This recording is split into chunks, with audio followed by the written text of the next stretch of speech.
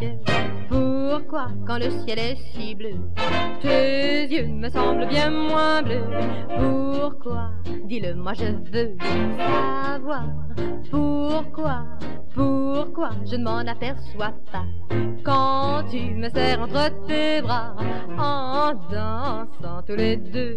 Quand je les regarde bien plus près, c'est vrai qu'ils ont un soupçon d'orage, mais ça ne dure pas, je le sais, et déjà ce n'est plus qu'un nuage. Alors, pour moi, ils ont des reflets langoureux, plus bleus que ce ciel merveilleux. Pourquoi, dis-le moi je veux. Quand je t'ai vu la première fois, ce qui m'a le plus frappé chez toi, ce n'est pas ta forte personnalité, ni ton petit air enjoué. Aïe, ce n'est pas non plus ta voix veloutée, ni tes cheveux ondulés. Non, non, non, non, non. Oh, ce qui m'a frappé, Jacques, Jacques, pourquoi quand le ciel est si bleu, tes yeux me semblent bien moins bleus? Pourquoi, dis-le moi je veux savoir. Pourquoi je ne m'en aperçois pas quand tu me serres entre tes bras en dansant tous les deux? Quand je les regarde bien plus près, c'est vrai qu'ils ont un soupçon d'orage, mais ça ne dure pas, je le sais, et déjà ce n'est plus qu'un nuage. Alors, pour moi, ils ont des reflets langoureux, plus bleus que ce ciel merveilleux. Pourquoi, dis-le moi je veux. Pourquoi, dis-le moi je veux. Pourquoi, dis-le moi je veux. Dis Gemma, tu viens danser? Jacques, oh oui.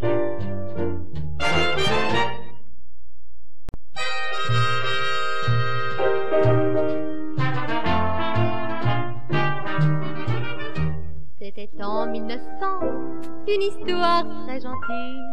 C'était dans le bon vieux temps, l'histoire d'une petite fille. Elle avait 16 ans, elle était amoureuse d'un garçon charmant qui la rendait heureuse. Chaque fois qu'elle le voyait, tout son corps tressaillait et son petit cœur battait contre les baleines de son premier corset.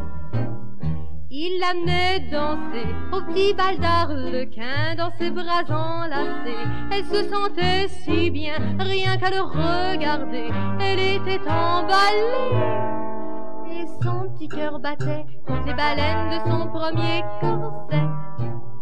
C'était une jeune fille très sage qui n'avait jamais eu d'aventure. Lui, un garçon à la page qui aimait tout dans la nature. Ils se sont aimés comme de vrais tourtereaux sans jamais se quitter. C'était vraiment très beau quand il lui murmurait tendrement des secrets. Son petit cœur battait contre les baleines de son premier corset. L'histoire se continue, vous vous en doutez bien. Un bon soir résolu, il lui demanda sa main. Ils se sont mariés à l'église du village devant monsieur le curé. Ils firent les vœux d'usage quand elle dut l'embrasser devant les invités.